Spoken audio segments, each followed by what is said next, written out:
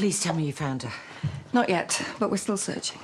Yeah, well, Gabby and I were doing that again at first light. I was sure she'd be somewhere near the stables. Yeah, she always used to love horses. Well, at least she did when she lived here before, but she's changed since she's been away.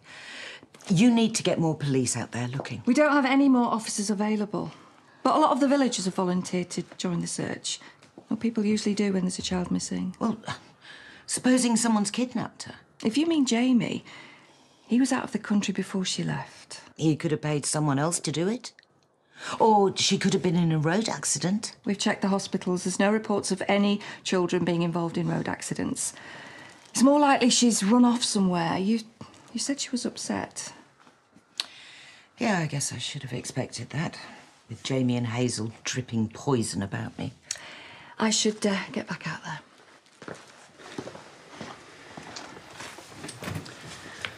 So you've drawn a blank too? There are plenty of people searching, Kim. We'll find her. Maybe she doesn't want to be found. Can you confirm this is Millie's toy? Yes, it's her unicorn. Where did you find it? In the village, so we're concentrating our search down there. Hey, maybe when she sees all those police, she'll go up to them if she's scared. I doubt it. Well, kids are taught to go to police if they need help. Why wouldn't Millie? Well, think about it. Her dad faked his own death, so she'd be used to him avoiding the police, and he's probably taught her to do the same. What a mess. She's a frightened child in a small village. If she's there, we'll find her. I'll let you know if there's any more news.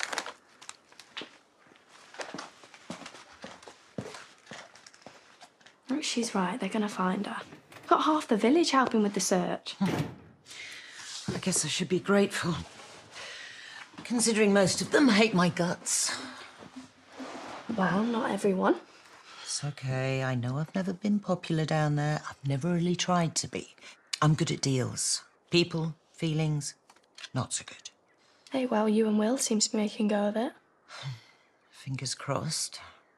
But every time I've cared about somebody before, I've ended up losing them. It looks like it's Millie I'm losing this time. But don't say that. We've told you they're going to find her. Why are you so sure? Because I have to be. I couldn't face losing Thomas, and I know you feel exactly the same about Millie. Even if we do get her back, it's not going to be easy. She ran because I said bad things about Jamie. Yeah, I'm dreading having to explain all that to Thomas when he's old enough to ask questions about why his dad isn't here. Look, maybe we can help each other. Yeah, but I can't think about that right now. We've got to get Millie back first. Oh, she's tired after a night away and hungry because she hasn't eaten since yesterday. Where did you find her? Well, to be honest, we didn't. She turned up at Delview. Oh, she lived there with her mum. Well, the important thing is she's safe now. Is she still at Delview? No, like I said, she was hungry, so Wendy's taken her to the cafe for some lunch. Right, well, we'll go and collect her. No rush. Wendy thought a meal and familiar surroundings might help calm her down. I suppose it makes sense. She's still a bit upset. Because of what I said about Jamie. I'm sure she'll get over it. The most important thing is she's safe.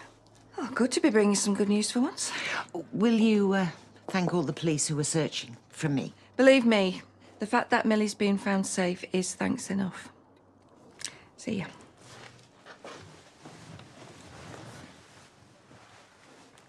It's over.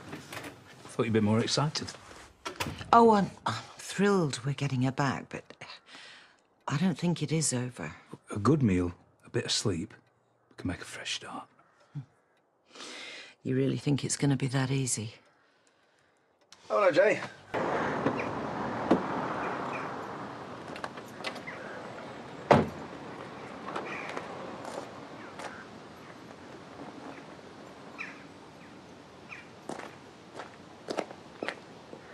She's done well with the sandwich, hasn't she? She has done well. You don't have to eat it all. Wendy.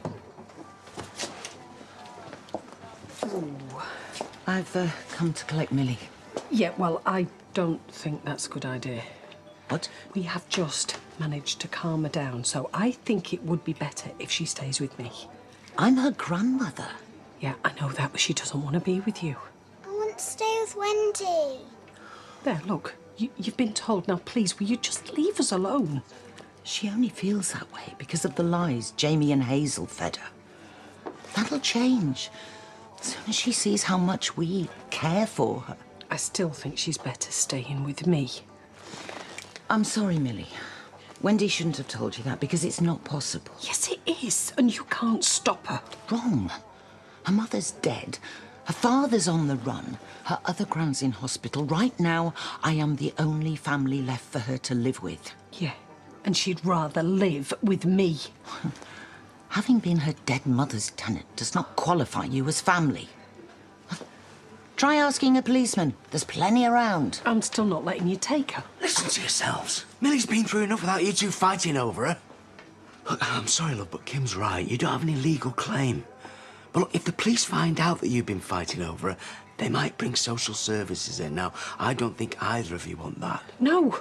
No, so Kim needs to back off because all I want is what's best for Millie. And so do I. But right now, she is a confused, frightened little girl who's lost so much. She doesn't really know what she wants. Agreed. But what she really needs now, after everything she's been through, is a good night's sleep. We can sort out what happens next tomorrow. As long as she stays with me. Tonight. But this isn't about one night. This is about the rest of her life. Whether you like it or not, she will always be my granddaughter. I should be the one that's caring for her. And I am not going to let her down.